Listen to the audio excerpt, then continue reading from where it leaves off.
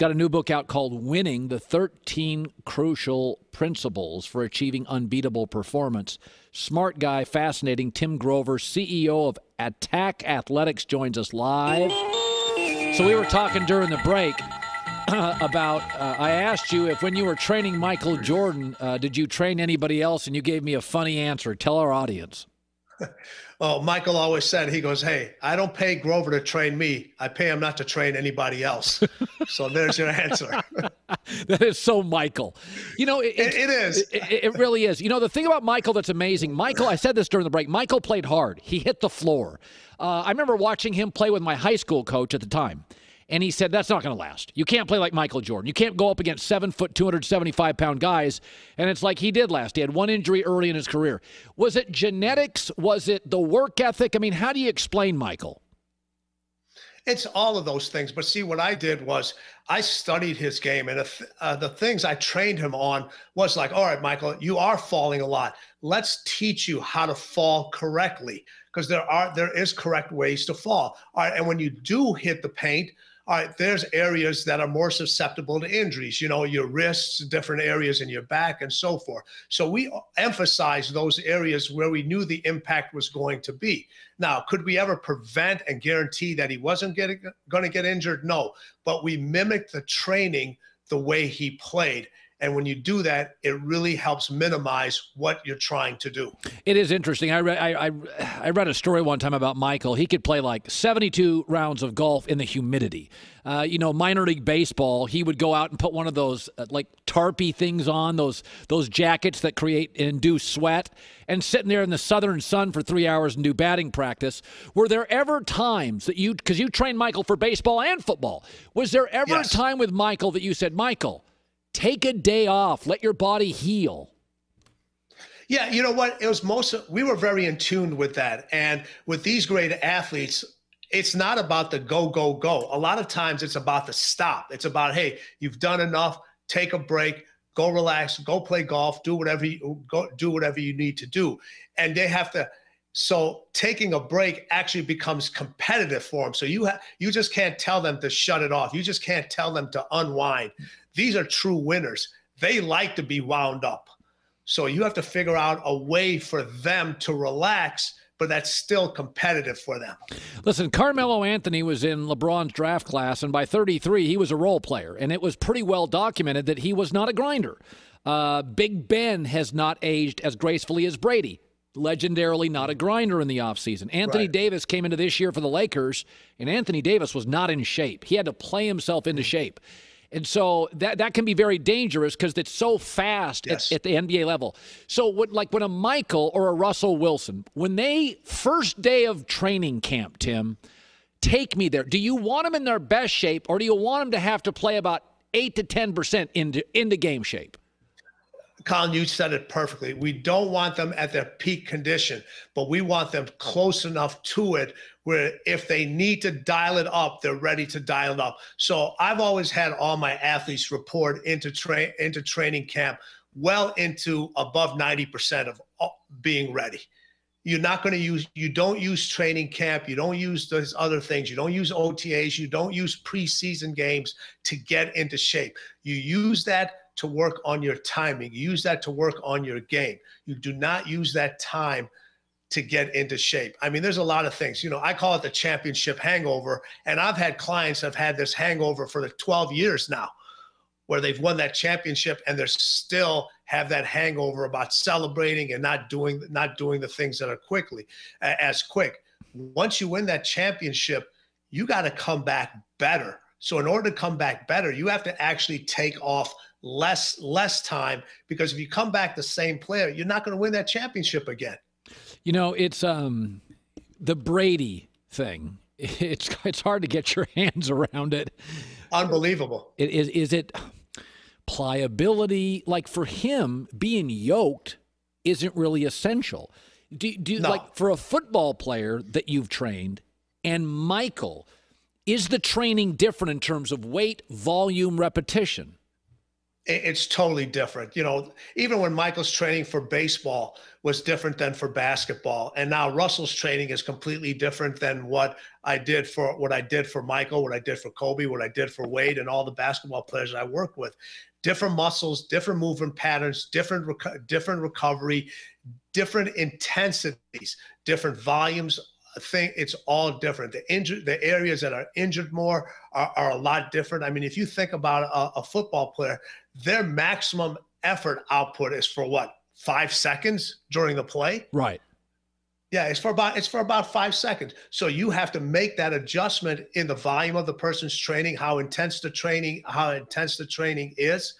And, in basketball, it's completely different. The rest interval or the maximum output is a lot longer. There's a lot more jumping in basketball. And in football, there's a lot more cutting. There's a lot more planting. There's a lot more head movement. So you have to adjust the training programs completely different. Now, the foundation may be the same. You have foundation principle exercises that you want everybody to do to prevent injuries so they can have that longevity, so they can have that power outburst. Even Tom Brady said earlier, I think it was last year, a couple of years ago, that he had to incorporate some more weight training into his training regimen, because as you get older, listen, the muscles do tend to atrophy a little faster. They do tend to get weaker. So adjustments are constantly made, not even from year to year. It could be from game to game.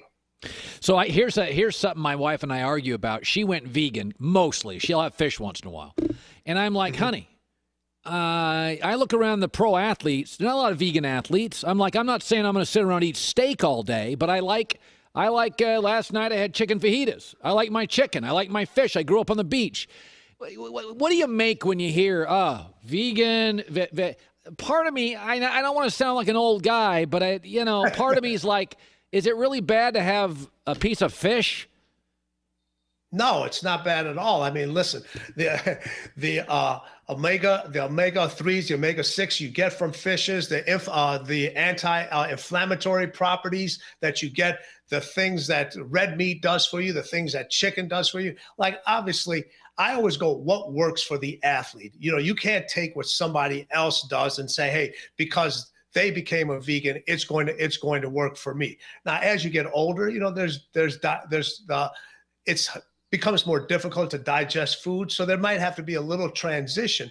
But if a person is playing extremely well and this is their nutritional intake, go do it. Just go do it. Find out what works for you, because winning is different for all of us. It's different for all of us. So you spent 15 years as Michael's trainer, and I've said this before. He had a fondness for Portland because Nike was based in Beaverton. So he was in Portland a lot, and I worked there for years. Yes. And his last game against the Blazers, he was for the Wizards, and he was the best player on the floor. And Portland always loved him. I mean, it was not like Detroit or Cleveland. Portland loved Michael Jordan. They loved him. Sure. They almost felt like he was theirs because he was in Portland all the time. And I remember that last game. But take me to the time. So there's young Michael, there's championship Michael, there's baseball Michael, there's championship Michael, then there's retiring in the Wizards. Take me to the last year you trained Michael Jordan. Were there things that you noticed, like, oh, Michael can't do that anymore, let's do this? Like, was he not as superhuman at the very end? Oh, definitely. Listen, Michael wasn't doing all the crazy dunks and so forth. Could he still do some of them? Yes. Did he have the same elevation? Did he have the same first step? No, he didn't. He's just not. All right, so the emphasis was more put on injury prevention. Our goal for that year was for him to play all 82 games and play at the highest level possible, and we did achieve that. Obviously, Michael wanted the playoffs. He wanted to keep going. It just didn't happen. But the training regimen did change. And obviously, people forget he had that injury with that finger with the cigar cutter. Yeah. So all those things had to be adjusted. It had to be adjusted. And the time that was taken off between retirement and when he was playing again. And then there was also when he was playing in the pickup games. Colin, you've heard this story. There was this injury in a pickup game with him and Ron Artest that set us back quite a bit. Yeah. You know, it's I see all these guys now, Tim, I swear every night somebody gets hurt in the NBA. And I think to myself, okay, maybe it's the condensed schedule, but, you know, I mean, Michael was playing every other night. And, by the way, the old guys, they were on commercial flights up at 6 in the morning, didn't have guys like Tim Grover, ate like nonsense. And I don't remember all the injuries. Is some of this just guys make so much money now they don't want to play through any tweak and make it worse? And some of it's just, I'm not going to play tonight, though I could. Well, you know what? Also, it's funny. When I played in high school and I played in college, the coach decided who got to play. Now it's the trainers and the statisticians and the person that's keeping the log books that decides whether a player is healthy or not. And yes, there is some science behind that. But if you tell a person he's not capable of playing, or you plant something in their mind, they're gonna run with that. There has to be some accountability with this thing. And the training regimen, you can't, if you are 6'10", your training program cannot be the same as an individual who's 6'5", who's 6 feet. Your training programs are different. Your levers are different. The way you step is different. Your center of gravity is different. Your angles are different.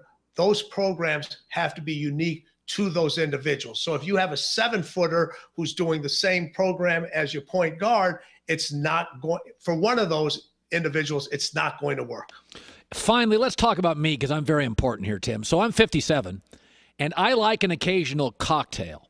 So as my trainer, as my 1-minute trainer here, is it okay to sometimes have 2, or are you going to, because I work out every day, I run 3.5 miles 4 days a week.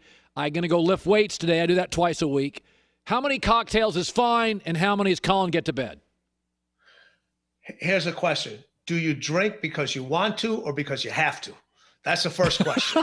Well, I drink because I'm with my wife. She's having wine, and I like to flirt. So I like to have a cocktail and flirt. So the maximum amount of alcohol, depending on what type of alcohol it is 2 glasses a day. Maximum 2 glasses a day. That's the maximum output. That's if you're on a workout regimen. If you're on a workout regimen like yourself, if you're not on a workout regimen, it's 1. It sounds very. And then drinking, whether you're drinking wine or you're drinking tequila or you're drinking beer, they're all different. They're all different. Sounded like to me, Tim, what you said is if I work out harder, I get 2, is what you just told me. If you work out, well, if you work out consistently, I'll let you have 2. And I got that for free. The book is called Winning, The Unforgiving Race to Greatness. Look at that. Man, I love that. All right. You've aged well. Great seeing you again, Tim. Thank you. Appreciate it. Thank you.